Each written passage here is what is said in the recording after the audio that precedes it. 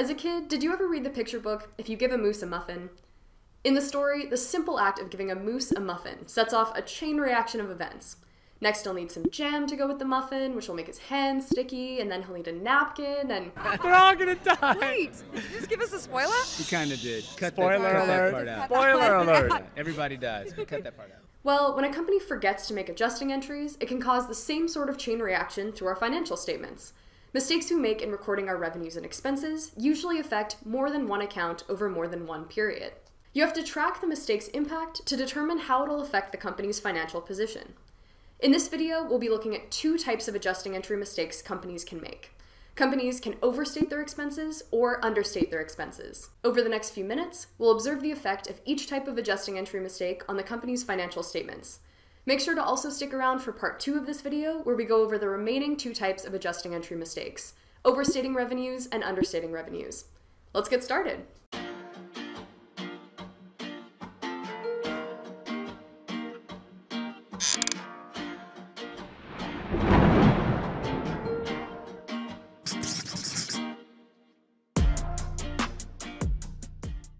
The first kind of adjusting entry mistake is to understate expenses.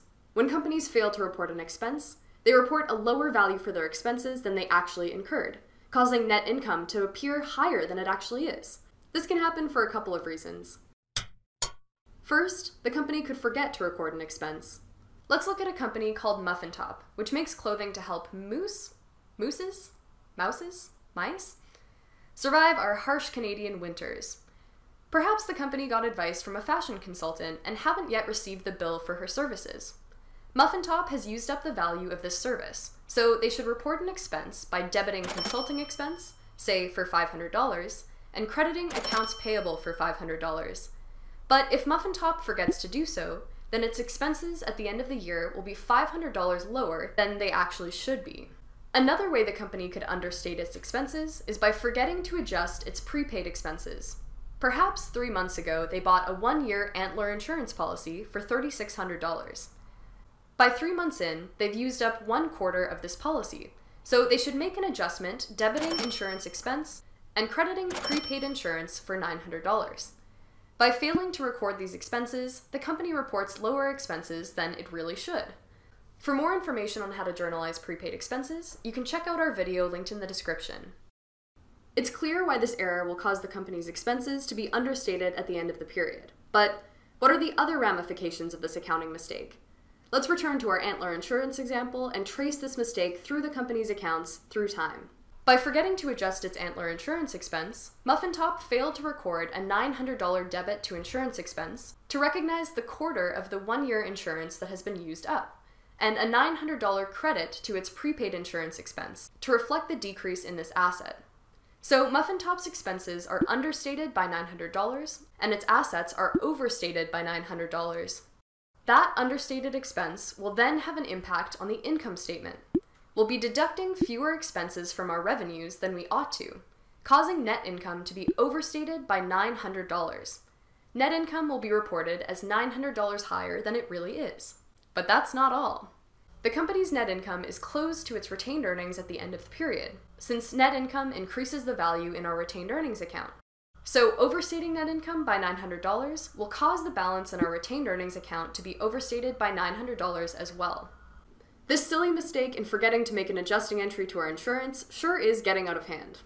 But wait, there's more. Next period, Muffin Top will use up the remaining 9 months of this policy. The company will need to remove this policy from its assets by crediting insurance expense to represent the value of the prepaid insurance that we've used up, and debiting prepaid insurance expense, because we've used up all the insurance and no longer have this value in our assets. But since we never expensed the first 3 months of this policy, all 12 months of the policy will be expensed next period. So even though the company only used up 9 months worth of antler insurance in the next period, $2,700, it must expense all 12 months of insurance, or $3,600. So its expenses will be overstated by the same amount that they were understated last period, $900. This in turn will cause net income to be understated by $900, since our expenses are too high. Then we will close this account to our retained earnings. Let's look at the overall impact of this mistake. Understating our expenses by $900 by forgetting to make this adjusting entry to record prepaid insurance expense will cause net income to be overstated by $900 this year and understated by $900 next year. By the end of next year, this overstatement and understatement will cancel each other out in our retained earnings. So the good news is this mistake will correct itself by the end of next year. But the bad news is net income is still misstated for those two periods. This matters because net income is what shareholders and creditors use to evaluate company performance. Imagine if a new CEO, Buck Beaverton, took over at the beginning of next period. The understatement of net income by $900 might be attributed to his poor leadership, when in reality he had nothing to do with it. Before we move on, let's reflect. If I'd asked you at the start of this question how understating expenses would affect next year's net income, you might have not known where to start. But by following the chain reaction through the company's financial statements, we can see how one mistake can affect multiple accounts over multiple periods. We can do the same thing for the remaining three categories: overstated expenses, understated revenues, and overstated revenues. Let's talk about overstating our expenses. Right away, we should be able to tell that overstating our expenses should have the exact opposite effect as understating our expenses, so we can simply reverse the effects that we observed in the previous example. Overstating expenses will cause retained earnings and net income to be understated, since we're subtracting too large of a value from our revenues. Companies can overstate their expenses by recording a cash payment as an expense that should really be recorded as an asset. Suppose Muffin Top paid Goose Gears $10,000 to repair its back shaving station at the end of the year. This $10,000 included a 2-year insurance policy in case the machine breaks down again, worth $2,000. The company records the entire $10,000 as an expense by debiting repairs expense and crediting cash. This fails to account for the $2,000 future value the company will receive from the insurance policy. The company should have recorded an $8,000 debit to repairs expense and a $2,000 debit to prepaid machine insurance. This mistake will cause the company's expenses to be overstated this period and assets to be understated this period by $2,000. Let's follow that chain reaction. Overstating expenses by $2,000 will cause net income to be understated by $2,000. An understated net income will cause retained earnings to also be understated by $2,000. Over the next 2 years, the company would normally have to remove its prepaid insurance as the 2-year insurance policy is used up every year, recording a debit to insurance expense as the value of the insurance gets used up, and a credit to its prepaid insurance of $1,000 each year. But they've already expensed this $2,000 by mistake this year.